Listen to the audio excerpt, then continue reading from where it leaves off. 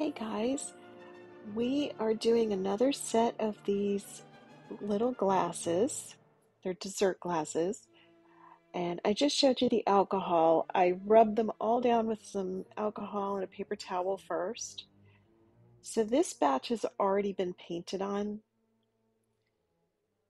So the alcohol also just makes sure that there's like no greasy fingerprints on there to keep the paint from adhering. And I'm using up some scrap paints that I have. Some of these I just have little bits left. Some have been sitting around a while, so it's just time to use them up, clean out some bottles, and make some new paints. And I'm just going to put each of these on a popsicle stick in these little foam floral blocks. And then I also use something called tacky to keep them in place. And that will be linked in the comments, or I'm sorry, in the description. So some of these, my popsicle stick is going down too far, so it makes it so that unfortunately the cup sticks in the paint. And you can go back and watch some of my others to see what I've done with some of the other paintings. There's a series of these. So I've just got these little shot cups of that I'm going to use for the paint. I'm going to just layer all the different paints. So this is a turquoise blue. I don't necessarily put them in any sort of order.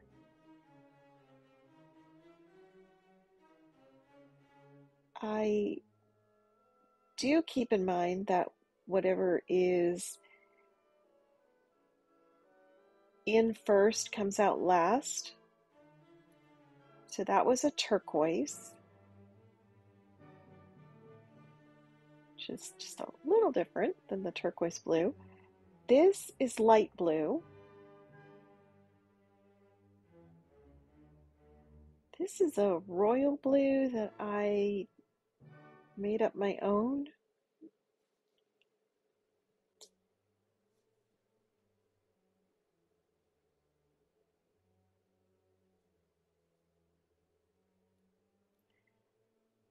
And then I think I'll put in some red.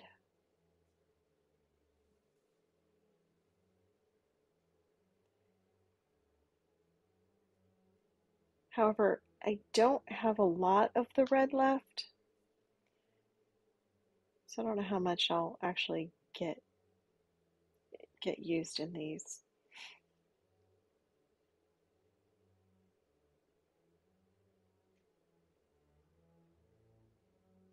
You know, sometimes I layer them down the sides. Sometimes I just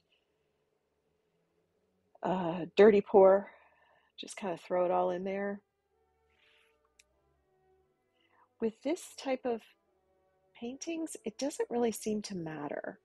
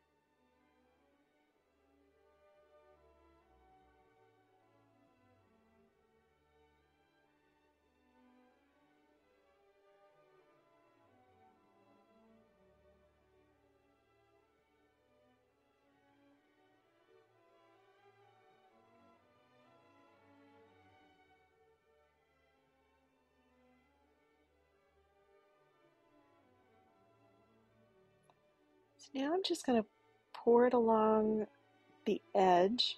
And with this one, I decided to do these circles all the way around. Sometimes I just do straight lines. I don't know, I just decided to change things up a little bit. That way they all look a little bit different.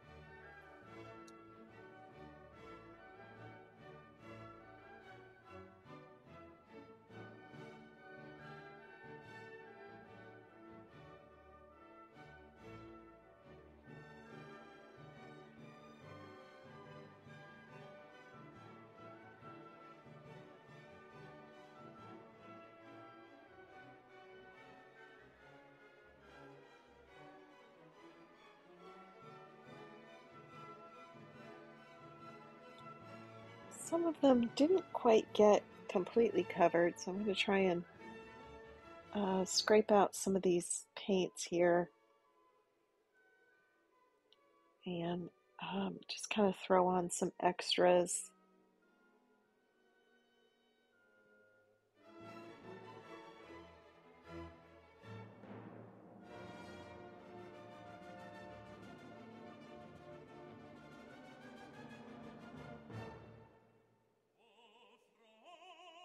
Like I said, I'm not going for anything in particular, so however these turn out is how they turn out.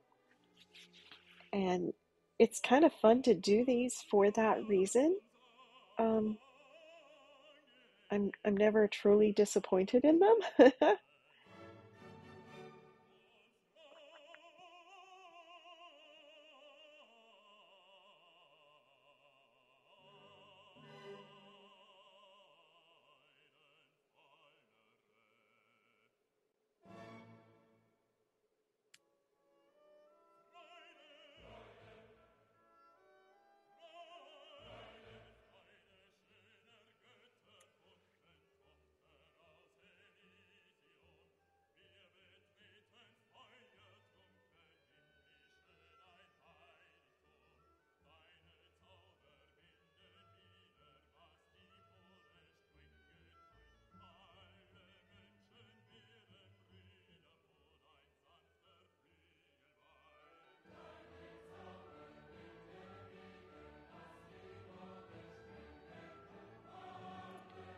So you can see I have paint skins um, on the paper the white butcher paper. So I will save those and let them dry, and then I will go ahead and use them either in magnets or in my bag holders, the bag hooks, or lately I've been making flowers with them, which turn out really cool. So they don't ever get wasted. And sometimes if there's a lot of loose paint, I'll actually scrape that into another container to make another color. And that way, and I strain it through a sieve first. But you get some, cool colors that you can then use either as a new color itself or as a flow extender.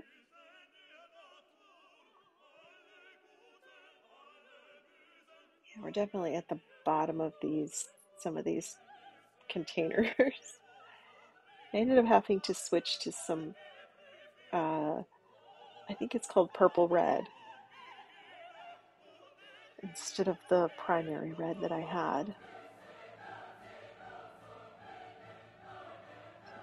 I'm just trying to pour where there's missing paint to kind of fill in those areas.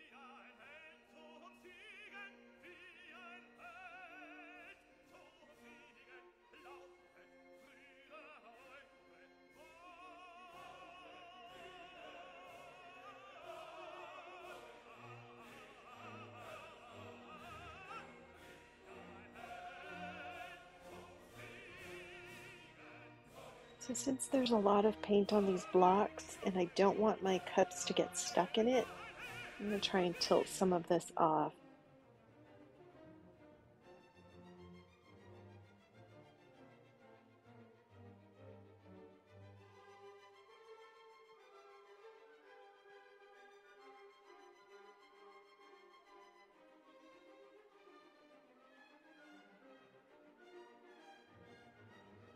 I like how the bottoms of these particular cups look. I think they're really cool.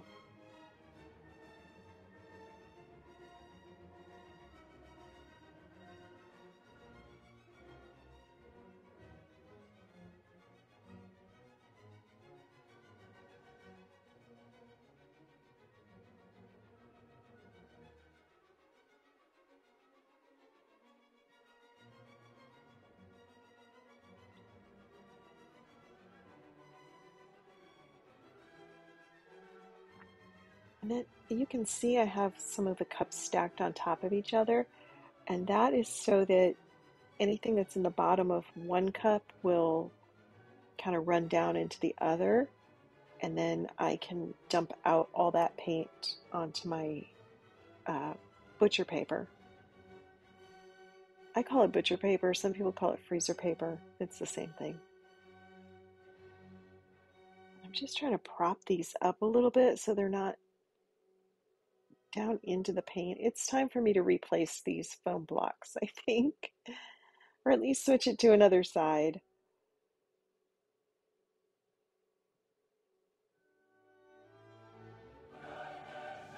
This gives you a view of the other sides of my cups.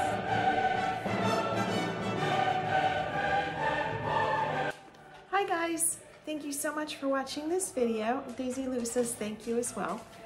So the little cups are dry now, so I wanted to show you what they look like. They turned out really cute, I think. And I think this will be a good batch to try resin on. I love the colors, the pink, the blue. So when I took some of them off the styrofoam blocks, some of the edges got messed up. I don't know if you can see that. But, so I'll have to file that down and maybe use some of my paint markers in there to fill that in. And then, I don't know if you can see the inside. I can't really see it on the inside of this one, but this particular one had, I think had some light blue transparent paint on it. So the inside, you can see the old paint from the inside, which is kind of cool because it gives it a totally different look. Let me see if there's one that you can see it better. I don't know if you guys can see. Yeah, you can kind of see that one a little bit better. So that looks kind of cool, right? So it's almost like two different looks there. Anyways, thank you guys for watching. And if you like this video and you'd like to see more, make sure you click the like button and the subscribe button and keep coming back. Bye guys, see you next time.